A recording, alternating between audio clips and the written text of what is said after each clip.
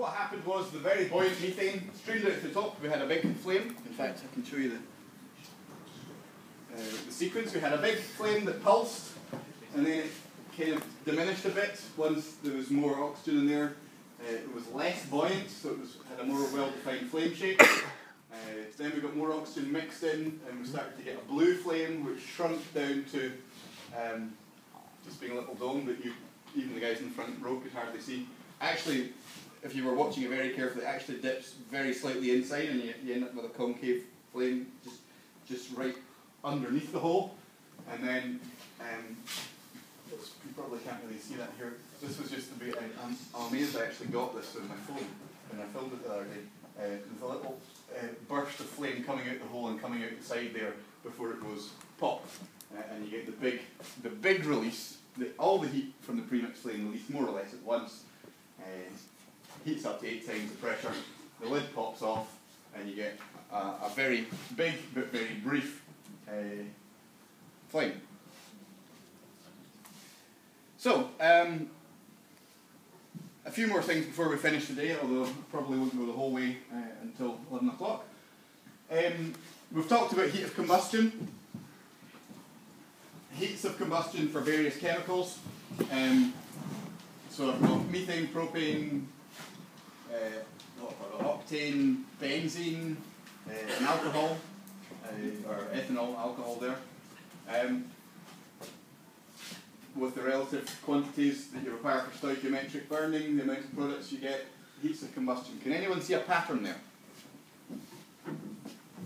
The amount of energy released is related to the particles related to the level of oxygen in the reaction. Yes, someone's told you that before, haven't they? Because it's not immediately apparent there's a pattern there unless you divide by oxygen. And then you start to find that on the basis of the number, divide by the number of moles of oxygen in each of these reactions, you start to get a number somewhere about 400 kilojoules per mole of oxygen consumed. And with very little variation across a range of different kinds of molecules. The first three are alkanes, benzene, obviously an aromatic material, alcohol, obviously an alcohol.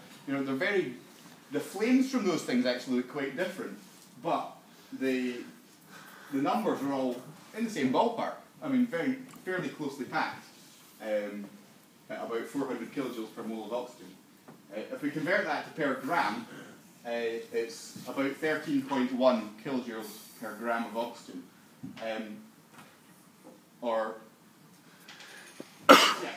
13.1. So I mean, everything we do in the lab, when we're analysing things, and when we're working at the heat release rate of, if we burn a sofa and working at the heat release rate of the sofa, it's based on this calculation, on the assumption that the heat of combustion for oxygen is 13.1. Not the heat of combustion of oxygen, that's a meaningless phrase, because the heat of combustion of oxygen would be what happens if you burn oxygen in an oxygen atmosphere, which is by definition 0.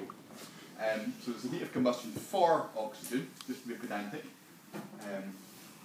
People always say of oxygen, but they're not always right. So the heat of combustion for oxygen has a fixed number of about 13.1, but remember it's approximate. Depending on what the chemicals are, there are error bars, possibly 10-15% in that calculation. So if I ask you in a tutorial or an exam, again, to do a calculation involving the heat of combustion for oxygen, I don't want to see 3 decimal places of accuracy, because the error bars don't allow you to do that. If it comes to... Are you asking something, or are you just waiting? No. Alright, just waiting. Fair enough. If it comes to, 2.013 something, it's 2, okay? Also, in the literature, quite often it's expressed as heat of combustion for air, bearing in mind that nitrogen is almost always there, so we might as well lump it in to the parameters we're dealing with. So the heat of combustion for air is about 3 kilojoules per gram of air. Again, assuming that there's the average 21% air to 79% nitrogen. We generally assume there's no carbon dioxide in water and air to begin with. that underlies an awful lot of what goes on as fire safety engineering, particularly lab-based stuff. It all comes down to this equation there. So again, I'm assuming 21% of oxygen in fresh air. If we have some experiment and I'm sampling the gases after the burning's taken place, we can find out the proportion of the oxygen and what's coming off. The difference between those two is obviously how much oxygen has been consumed. If we can measure or estimate the volumetric flow rate, we know approximately the density of oxygen at room temperature is about 1 kilogram per cubic meter.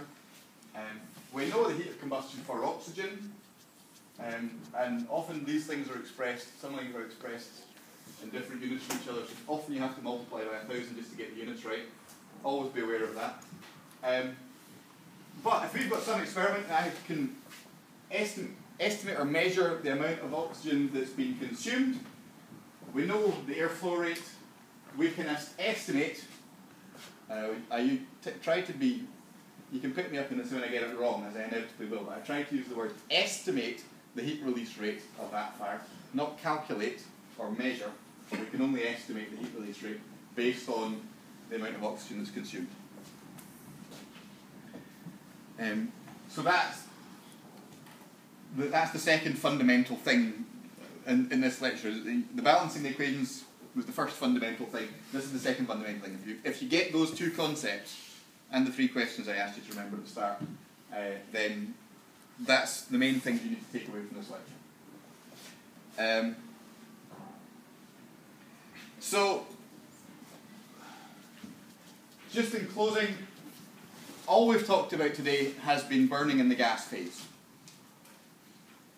In reality, of course, a sofa doesn't burn in the gas phase. It's a sofa, it's solid. So we need to have some process to get from the solid sofa to get something in the gas phase. Because actually, unless we're talking about smouldering, that we'll come to a long way down the line, combustion is a gas phase reaction. Fire is a gas phase phenomenon. In order to get burning, we need to get the solid product or the liquid product or whatever it is into the gas phase to burn. So liquids, obviously, they evaporate or boil. I'm sure you can picture some liquid petrol bubbling away, producing gaseous petrol that then can mix with the air and burn.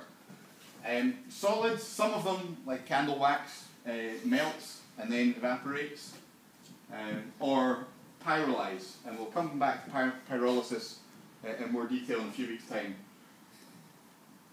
Pyrolyze just means to break apart under the influence of heat. Pyro means fire, lysis means break in Latin terms. So if you expose something to enough radiant heat, or enough, doesn't have to be radiant heat, if you expose something to enough heat from any heat source, the molecules in that will begin to break down, to break up.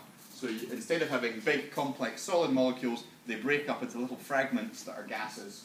Those gases can burn, can mix with oxygen and burn. And so combustion is a gas phase reaction. We need to somehow break apart our solid sofa into little bits that can burn. And in order to do that, we need to talk about heat transfer. And heat transfer is the main thing that we're going to be talking about next week. So I think that's probably a good place to break now. So essentially that was basic chemistry. Next week's basic physics. If you've got access to Dougal Drysdale's book, have a read of chapter 2 before next week. If you're really keen, get some text like the Incropera and DeWitt book on heat transfer and have a look at that. Before you leave here today, I have a handout. Come and get one. This